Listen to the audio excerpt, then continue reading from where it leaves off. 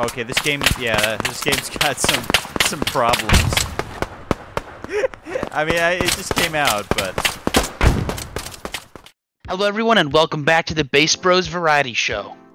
Today we will be giving our initial thoughts on Operation Harsh Doorstop, a game developed by niche micro-celebrity / PMC tactical operator Blue Drake 42 and his community studio, Drakeling Studios.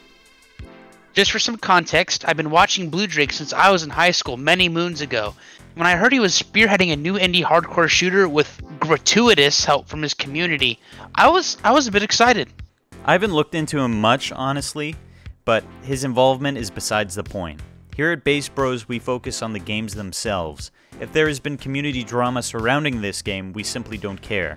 People and companies' actions speak louder than words, and Doorstop has certainly left an impression.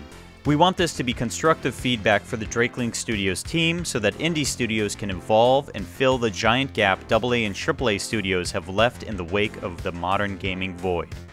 Is OHD the groundbreaking genre redefining installment within the hardcore shooter space? No, not at all.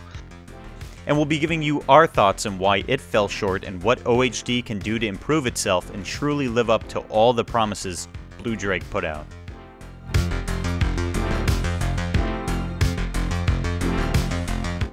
First and foremost, this game is completely free.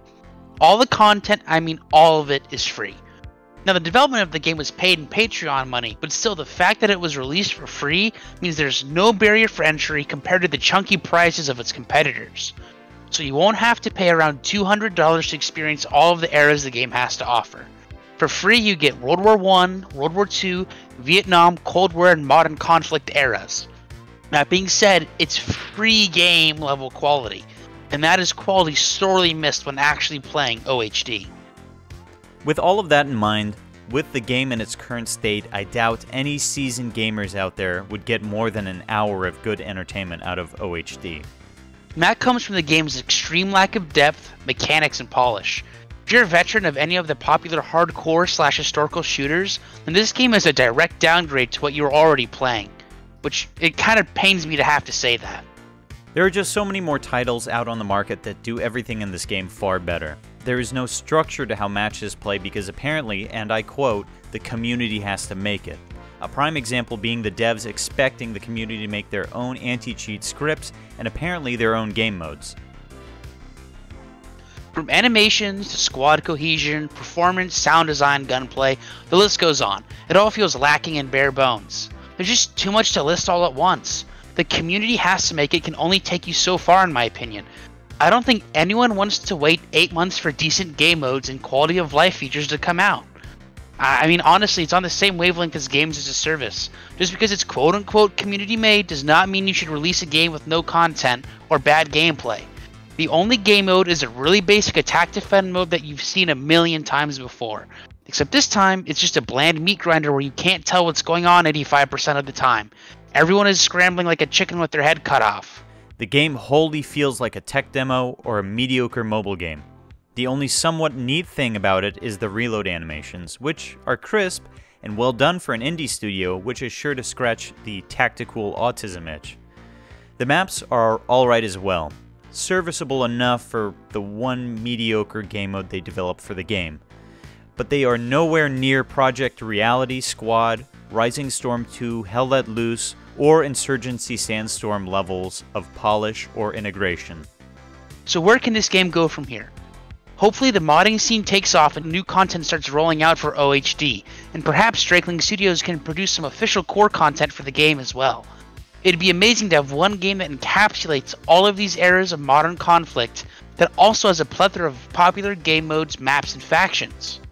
In the end, this all takes time and incentive from the community. OHD could take many paths from here. Two I see are a Theseus's ship future, where the base game is overridden completely with an abundance of amazing mods and updates.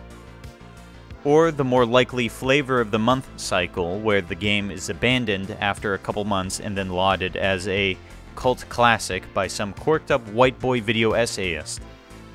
I really hope OHD shines in the niche it's trying to occupy, but there are so many more competitors vying for that same spot that just blow it out of the water for $50 or less.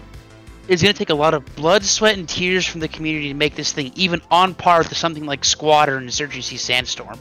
Not even from a graphical perspective, but from a basic gameplay loop. These are resources I don't know if modders have in them, as there's already a vibrant scene for games like Squad and Insurgency that already uses superior base games. Why downgrade to make a cheaper copy? If there is one other game that has done this concept better, it is Ravenfield, which is ironically only made by one guy and has one of the largest repositories of community-made shooter mods. However, it has taken over half a decade of community involvement to put it where it is today. There's also Easy Red 2, which is also made by one guy. It's strictly set in World War II, but has an abundance of campaigns, missions, factions, and even vehicles that are just fun to mess around with for a couple dozen hours or so. Yet, it still has more gameplay depth than a studio that has been funded by thousands of dollars of Patreon bucks. We don't want to take any more of your time today, and we hope this video has been informative on the state of this new release. We personally won't be supporting or playing the game from here on out, and some part of us wants to be made wrong. Because that means the community was able to pull together and finish the mission the studio put out.